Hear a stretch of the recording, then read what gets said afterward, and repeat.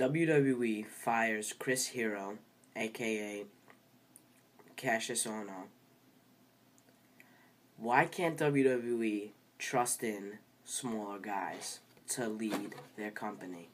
Hey, what's up guys? WWE Fan 2000 Geo here, back on the Kings of Kings channel, and this video is going to be titled WWE releases Cassius Ohno. Why can't they trust in the smaller guys? Now, I'm going to read a news report, give my thoughts on it, and then there's going to be the other side of the topic here on this video. Okay, so I got this news from WrestleZone. You can go on this website for your spoilers and whatnot. So the title of the article is called WWE releases ROH star.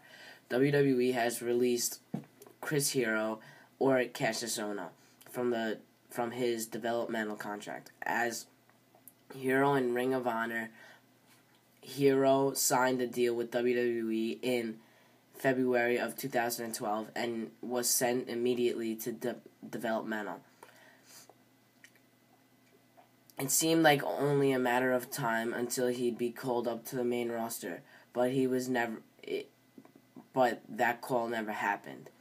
He was repackaged as Cassius Ohno in NXT. He is now 33 years old and will most likely be taking booking since he is contractably able to.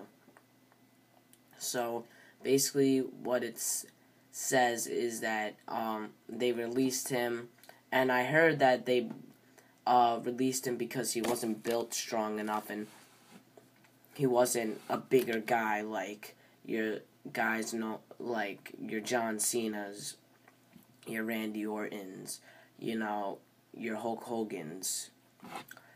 So it's too bad, because I'm not going to say that I know a lot about this guy, but after I found out about this release, I was like, Chris Hero, let me look him up.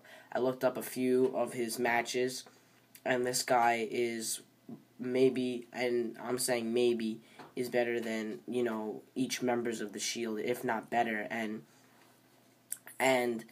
this guy had some real talent to put in the WWE, and they just, dropped the ball with him, and that's too bad, because I could see him becoming a really big superstar in WWE. Now, let's go to the other topic of the video. Why can't WWE trust bigger guys? I just don't get it. They only trust in the big, juiced 285-pound guys. Why can't they trust in the smaller guys? Can I just name a few of the people? There's always these rare times where they push the smaller guys, and it's always been a success. Let's start off with Bret Hart. People call him one of the best wrestlers they've ever seen. The best there is, the best there was, the best there ever will be. He started to put WWE back on the map when they were in a bad point. Shawn Michaels. People call him the best wrestler ever.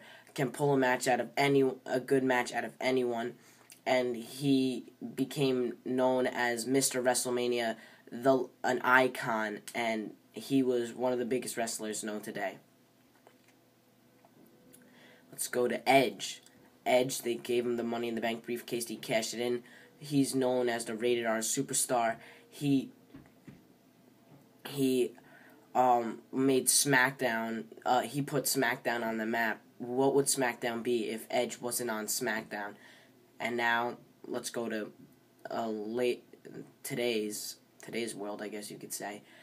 CM Punk. CM Punk changed the WWE. He brought people back to the WWE to watch, to be entertained by it.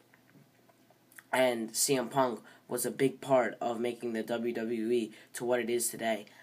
And now they just give up on Daniel Bryan. Apparently they give up on this guy, Cassius Ohno. And now they want to push people who are bigger, like The Big Show and John Cena. They're pushing him down our throats, like Sheamus. Why can't they push these guys? Dolph Ziggler has an extreme amount of talent, and they're not pushing this guy. Alberto Del Rio has talent, but they're just not giving him the right gimmick. Daniel Bryan has talent. They dropped the ball with him. 3 main event pay-per-views, they screwed him all over. And this guy can put on a damn good match. And they can't push this guy, Daniel Bryan. Cody Rhodes, he's starting to get a little rub, but, you know, as soon as he's done with this tag team stuff, push him to the main event.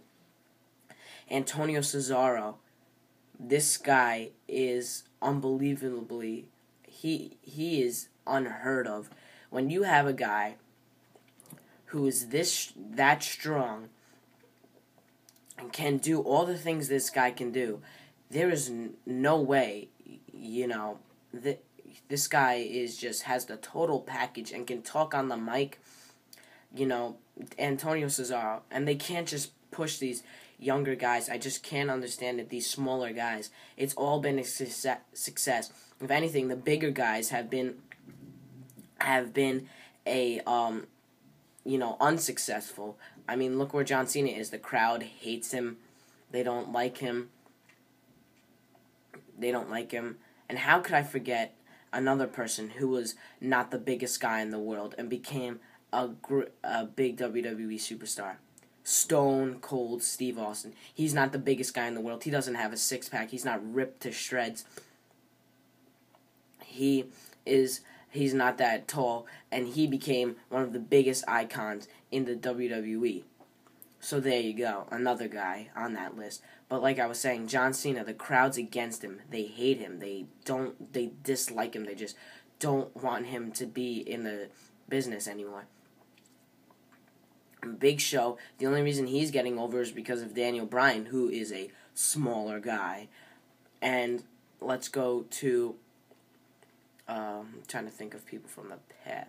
Well, also nowadays, The Rock, when they brought him back, big superstar, now all you see is the internet fans saying, F The Rock, F The Rock, we hate The Rock, get rid of The Rock.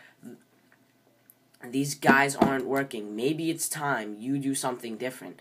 Maybe the reason you're not getting the buy rates you think you are is because you're not doing something that you should be. WWE, if you're watching this video, because I know they go around watching videos, please just push one of the guys that I named just push someone like Antonio Cesaro. Antonio Cesaro, Daniel Bryan, these two guys, they shouldn't be in the mid-card. They totally flopped Daniel Bryan, and Daniel Bryan is one of the biggest superstars in WWE today. These guys, they need these guys who are small. They are the more athletic ones. They are the more agile ones. The big guys are the ones who can't wrestle. The big guys are the ones who become unsuccessful. And that's why the Attitude Era was so successful, because they pushed the younger guys. They pushed the Stone Colds. They pushed those guys. And they gave them a chance. Yeah, you did have your Rocks and Triple H in the main event, but every now and then you'd have a Mick Foley in the main event. You'd always have a Stone Cold in the main event. You'd always, you'd sometimes have the smaller guys in those situations. Not saying that the big guys were a fail, because when you look at Triple H and Undertaker, they've been one of the biggest successes in WWE today. But you have to just give the smaller guys a chance. And I think I speak for most of the smaller guys. So WWE, please try to just give these smaller guys a chance. Bring people up from NXT. Give them a chance. Just give them a chance. Instead of pushing Big E, who, to me, has no talent whatsoever, when you could be pushing a Dolph Ziggler, Antonio Cesaro, and Daniel Bryan. That's it for my video, guys. I hope you enjoyed. Please subscribe to the King of Kings and WWE Fan 2000 Geo. Alright, I'm out. Peace.